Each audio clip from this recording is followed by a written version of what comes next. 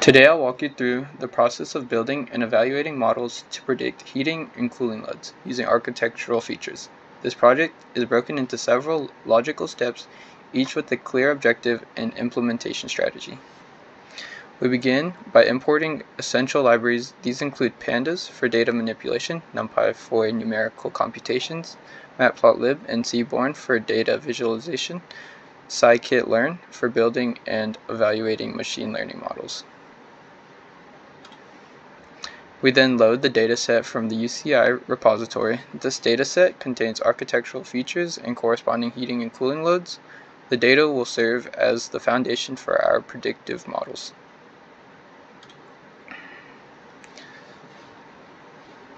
To make the dataset more intuitive, we rename the columns.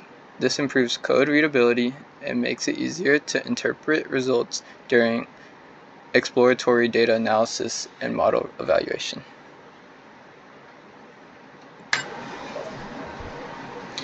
EDA helps us understand the relationships between features and target variables. For this, we use pairwise visualizations, such as scatter plots and correlation heat maps, to identify patterns and insights that can influence the model performance.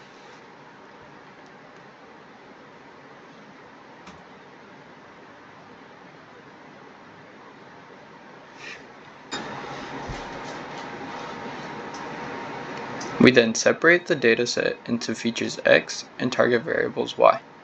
The target variables are heating load, Y heating, and cooling load, Y cooling. The data is then split into training and testing sets, with 80% for training and 20% for evaluation. This ensures the model generalizes well to unseen data. We train two types of models for each target variable. Linear regression, which is simple yet effective baseline model, trained to predict both heating and cooling loads. Next, random forest regressor, a more complex model capable of capturing nonlinear relationships. Each model is trained separately for heating and cooling load predictions using the fit method, and predictions are generated using predict. The performance for each model is assessed using the following metrics: mean absolute error, which measures average prediction error; mean squared error, which penalizes larger errors; R squared indicates the proportion of variability explained by the model. These metrics provide a comprehensive view of how well each model performs for both heating and cooling loads.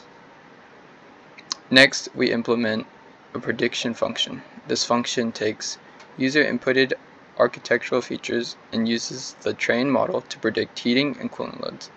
It serves as a practical tool to demonstrate the application of our model. Finally, the function is tested with sample feature sets to ensure its accuracy and usability.